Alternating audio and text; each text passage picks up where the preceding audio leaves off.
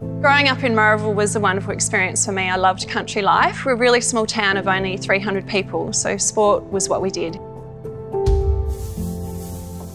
Basketball I played because Mum did. No junior grades though. When I was 9, I was playing in the B grade with adults. I used to get 5 minutes at the end of the game if I was lucky. By the time I was 12, I had a growth spurt. I was much taller and I played A grade for the next 5 years with my mum for Murrayville Gold, and we won 5 premierships together, so that was really, really special.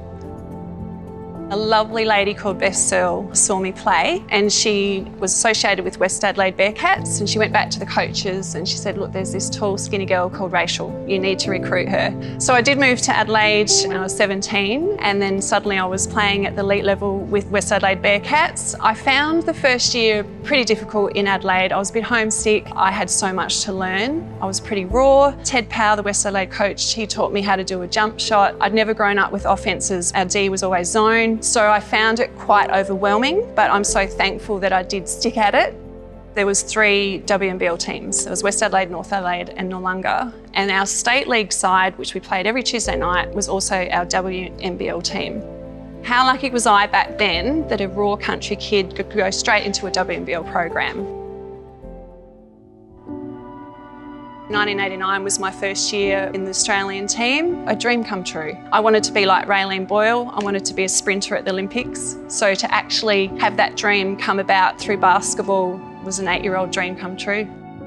Adelaide Lightning was formed in 1993, and that was such amazing times because we felt we were really professional for the first time. We were on contracts, receiving player payments and just really getting a lot more publicity and I guess respect in the community, which was fantastic. But of course, there is always some disappointment in your basketball journey, and for me that was certainly in 1992 when we didn't qualify for the Barcelona Olympics. I was 24, I was ready. That shattered a lot of us when that didn't transpire.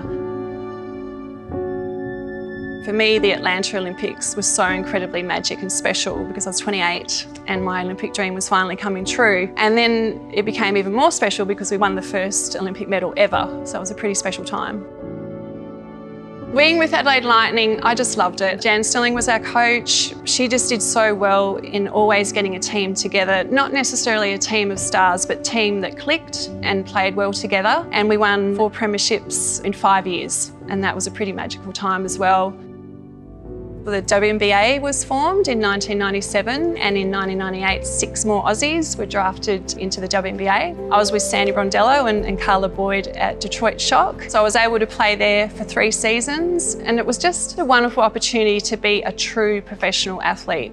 I really like to think that my legacy is that I have inspired the next generation of players, because I like to think that I was a role model when I was playing, and my parents taught me that it was so important to respect your opponents, your coaches, and I like to think that that is how I played the game and that my passion for the game has always shone through.